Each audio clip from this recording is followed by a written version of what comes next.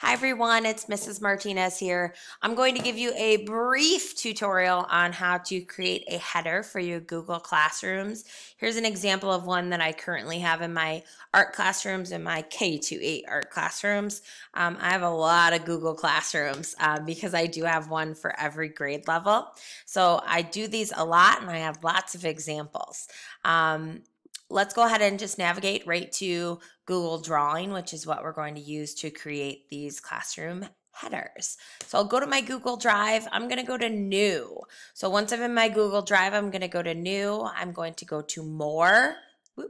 More and Google Drawings. Once I'm in Google Drawings, the very first thing I'm going to do is change the title. I just get in the habit of that so I know what I'm working on and I don't lose anything. So Google Classroom banner example. And now I will change the size of my banner. So I'm going to go to File and Page Setup. I will change that to Custom and I will change inches to pixels. And now my dimensions are going to be 1000 by 250 and I will click apply. So now I've got the size of my Google Classroom banner. So they will always be 1000 by 250 pixels.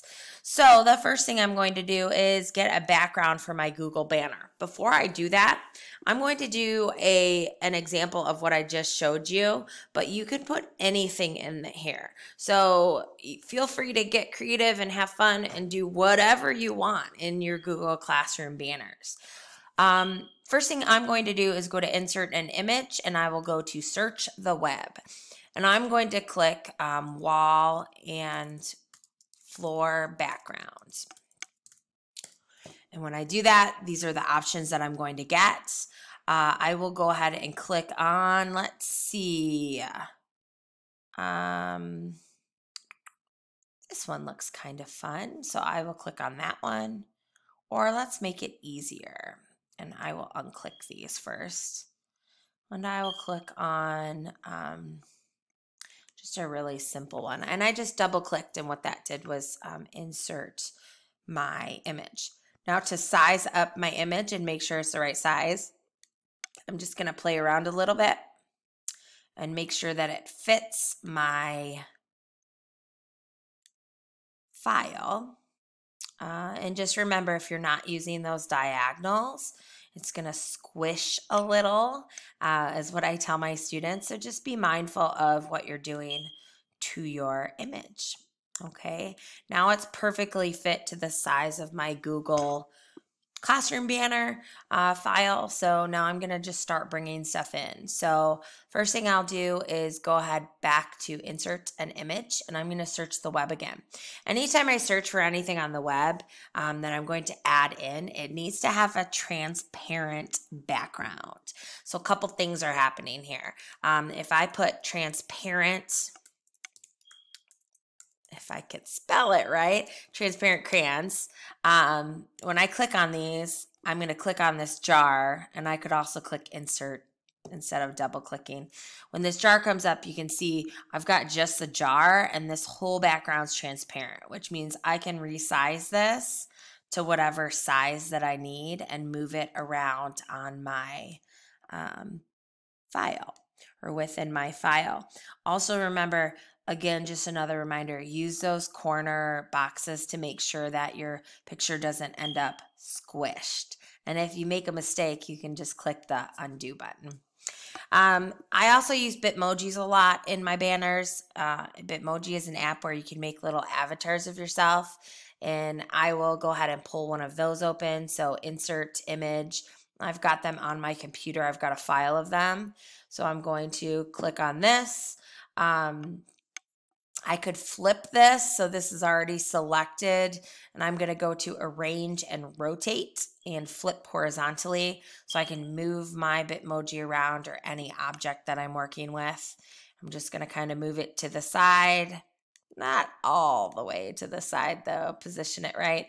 And since I'm spray painting, I'm going to insert a text box and I'm going to put a welcome sign here. So I'm going to put welcome to art and I will select that text because I need it to match my spray paint. So I'll pick a color that matches my spray paint or close to it. And I'm going to make my text a little bigger. That's way too big. I'll make it a little smaller. And I want to change the font size as well. So I will change it to something a little more fun. Okay, so that's about what I want, and it definitely gives you an example of what you could do in Google Drawing to make your classroom banner.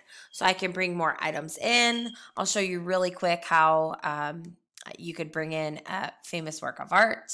So I'll search from the web again, and I will click, let's see, let's try and get a Picasso painting.